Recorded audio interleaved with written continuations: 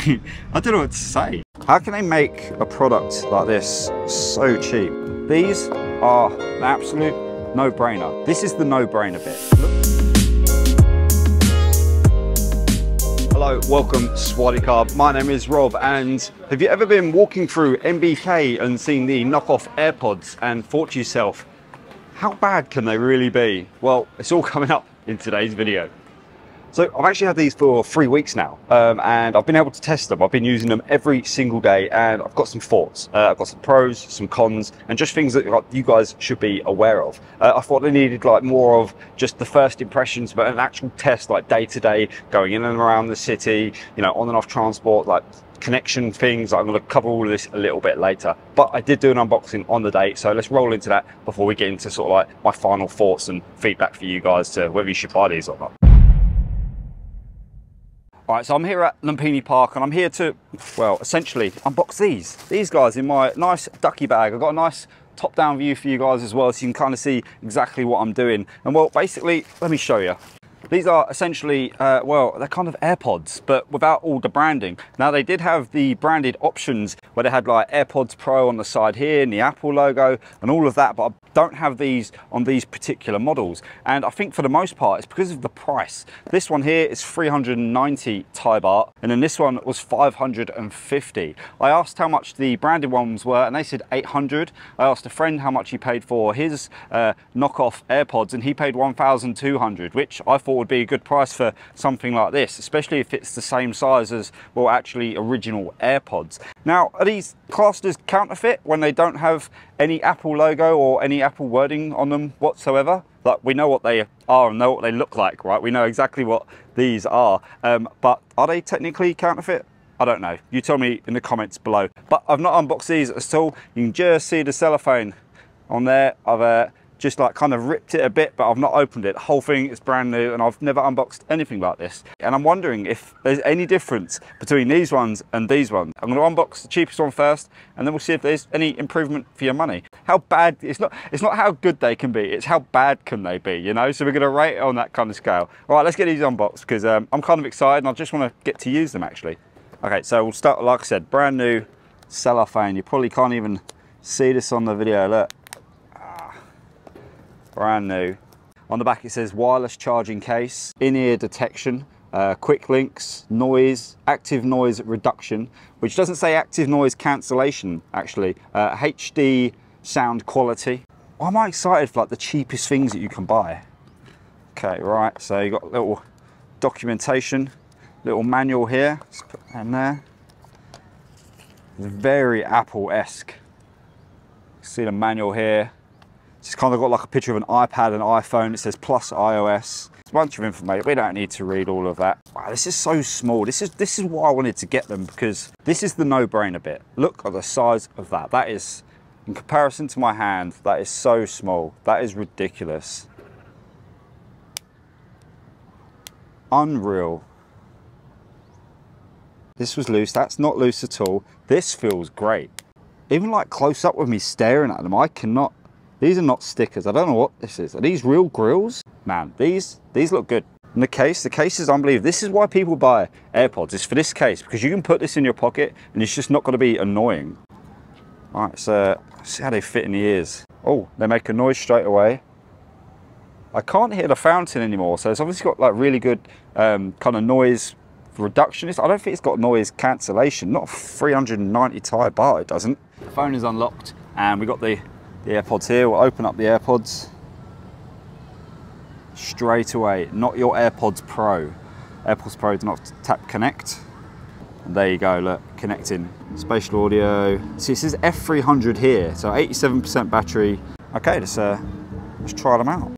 Track laid up. This track is going to be amazing for listening to these. Heavy bass track. First time listening to them. Right, let's go.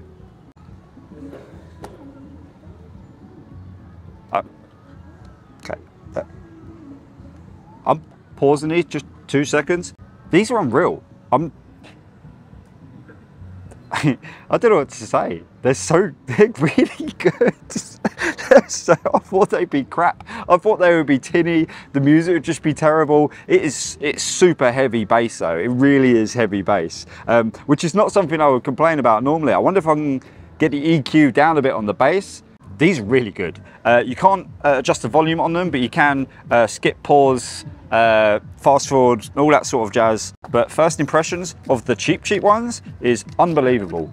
Here we go. These are the 550 Thai baht. Now I wonder if these are exactly the same as the cheap ones. Okay, so slightly different manual, slightly different wrap here on the more expensive ones. But they feel, these cases look amazing, absolutely amazing. You can see here on the bottom, they've got like little speaker grills here and probably a microphone maybe.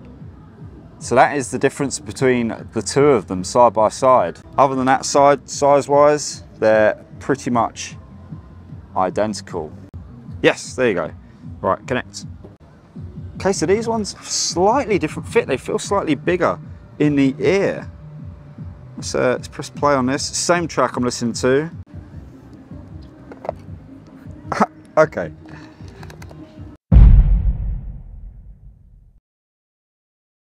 I don't even know how I'm supposed to start with this. They're both great. They're both really, really great, actually. They just both work. They both sound really good. They're really bassy. They connect straight away, like with the detection modes and everything else. The only differences really are you've got a lanyard hole on here. It's got a little speaker grill on the more expensive one. So you're getting a slightly nicer case for the 550. But audio-wise, they both sound really good. The cheaper ones have got slightly more bass, which needs to be turned down, but it's kind of got slightly more volume as well. So if you can adjust the EQ to lower the bass, then actually the cheaper ones are probably the better bang for the buck. All right, so like I said, it is 3 weeks later. I've still got them, and for ease of this video, I'm going to refer to them as like the 390s and the 550s, because that's the price of the earphones. I'm going to start off with the pros, because for the most part, they're great. They really are. My first impressions, well, they sounded great. Like, I was just blown away by how good they sounded. Now, that being said, the 390s out the box are a bit heavy on the bass. But if you go into, I'm using Spotify myself, if you go into the settings, you can change the equalizer and do bass reduction, and it brings it down to like a manageable level. The 550s, straight out the box, for me, are perfect. It seems to have a bit more clarity across the board. Overall, for pure audio quality, the 550s are definitely the winners. Is it worth paying the extra? Yes, absolutely. I really think that the 550s are absolutely amazing, to the point that if somebody told me to try their Apple AirPod Pros and I put them in and listened to some of my music on it, I might not have known. And I know that sounds absolutely crazy to say, but I might have been fooled. Honestly, the audio quality out of these is so good. So yeah, 550s, bass is not too obnoxious, straight out the box, works great, can't complain. What is it, $16 US? Something like that. It's ridiculous. All right, let's talk about the cons. Like I said, the 390s are a bit heavy on the bass out of the box, can be fixed, so it's not too much of a con really if you can just, 5 seconds in the equalizer and fix that. The main con is the connectivity. It drops out every now and then, and I've noticed it most when I was at Central World. They seem to have like antennas or aerials around that area, and when you're walking through, it cuts out, cuts in, cuts out, cuts in, and it can be a little bit frustrating. But at this price point, you really can't complain. I've had hours and hours on end traveling around the city on the BTS, the MRT, going through like busy built up areas, and had no problem whatsoever. There was a couple of other situations where it dropped out, where it did become a little bit of a nuisance. But when you're paying this kind of money, can you really complain about connectivity issues like that? The charge has been absolutely amazing. I thought that this was definitely going to be one of the cons. Now, I've equally tested both of these, and for the most part, I'm just going to be sticking to the 550s. If I break these, I'll go and buy another pair tomorrow. So there you have it, $16 for fake AirPods. It would be rude not to buy them when they're that cheap. I hope you found this video helpful. I hope it helps your purchasing decision. Let me know if you buy a pair, and if you have any questions, leave down below and I'll help you guys out. Thank you guys for watching, and I'll catch you on the next one. Peace.